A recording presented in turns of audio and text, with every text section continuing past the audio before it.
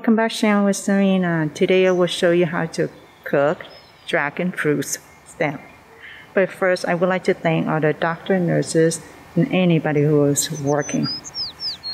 Oh, before we pick the stem, I wanted to show you a couple of fruit or vegetable that you can grow in a container. On my right is my fava beans. You can eat everything from this vegetable, although it's best to grow in a colder climate. It is fine in Southern California. To the left are my blueberry and mulberry trees. My blueberry tree is 3 years old, and the mulberry is about 3 years old from an 8 years old tree. Yes, I grafted to put in a container. It has taken 3 years for the mulberry to give abundant fruits. Yeah. Now, before picking the dragon fruit stem, make sure to put on a thick garden glove. The best way to remove it is to continue to roll counterclockwise or clockwise to remove the thick middle stem, which is too tough to eat. 3 stems are enough for me. Alright, let's go inside.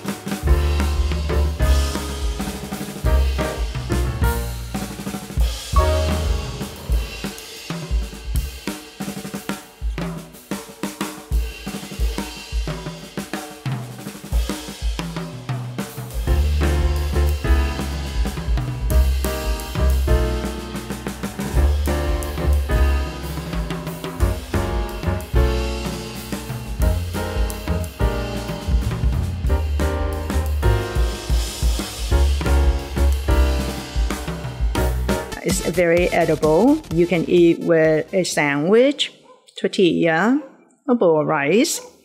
Now, if you don't eat egg, you can add cheese to it, and you do the same thing with everything else. Next time, I will show you how to do more things with your papaya. Yes, there's so many more you can do with your papaya. Okay, meanwhile, please practice social distancing and wearing your mask when you're outside. Bye-bye.